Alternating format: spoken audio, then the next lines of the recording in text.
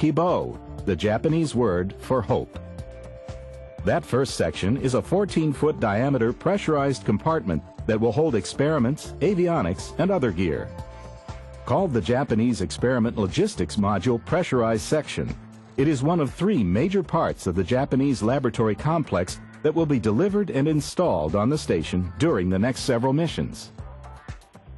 Endeavour and her crew will also deliver a key Canadian Space Agency contribution to the station, the most intricate robotics to be launched into space so far, a multi-armed robot called Dextre. On this flight, I can't imagine a more exciting series of events. I haven't flown with this kind of mission before, with this many spacewalks and this many robotics operations. It's really an exciting flight to be a part of. The robotic operations will begin on Flight Day 2 as Gorey, Johnson, and Doi use the orbiter boom sensor system to survey the shuttle's exterior surfaces to ensure that there is no damage to the heat shielding tiles. The Japanese logistics module, the first section of Kibo, will be moved from Endeavour to the station on Day 4 of the flight. It will be attached to a temporary location at the top of the station's Harmony module, awaiting delivery of the main Kibo lab, also called the Japanese Pressurized module, on STS124.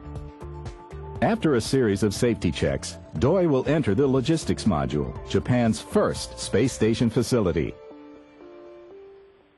After the work with the logistics module is done during the first spacewalk, Rick Linehan and Garrett Reisman will begin assembling Dextre, a task that will span several days and multiple spacewalks.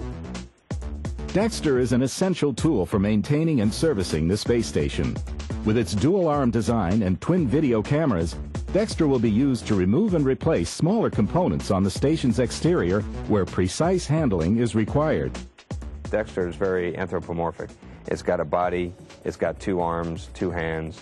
It could pivot at the waist, and it's got 2 cameras, which are almost kind of like 2 eyes. So you can think of it as almost like a human being.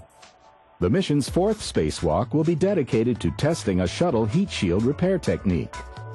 The astronauts will test a caulk gun-like device that can be used to apply a repair material into a damaged section of tile to make it safe for a return to Earth. Testing the technique in space is critical to ensure that it is available if needed on future space shuttle missions. On the final spacewalk, Bankin and Foreman will relocate the orbiter boom sensor system they used to inspect the shuttle's heat shield. The boom will be stowed on the outside of the station and not brought back to Earth by Endeavour. The Kibo laboratory, to be launched aboard the shuttle Discovery on the next mission, is so large that the boom cannot fit in its usual cradle along the edge of Discovery's payload bay. Discovery will retrieve the boom once it arrives at the station, use it to inspect its heat shield, and return the boom to Earth.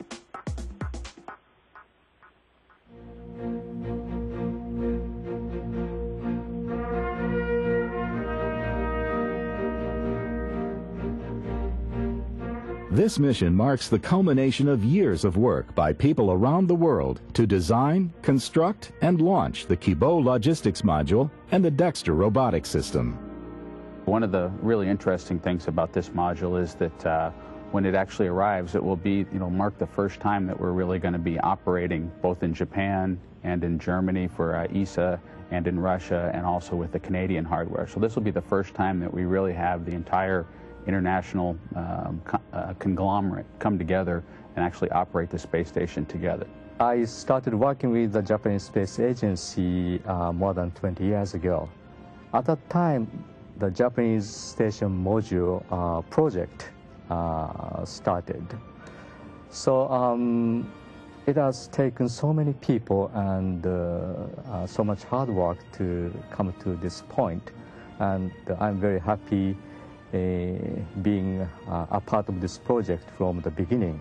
It is almost the realization of the dream I have had since I became an astronaut.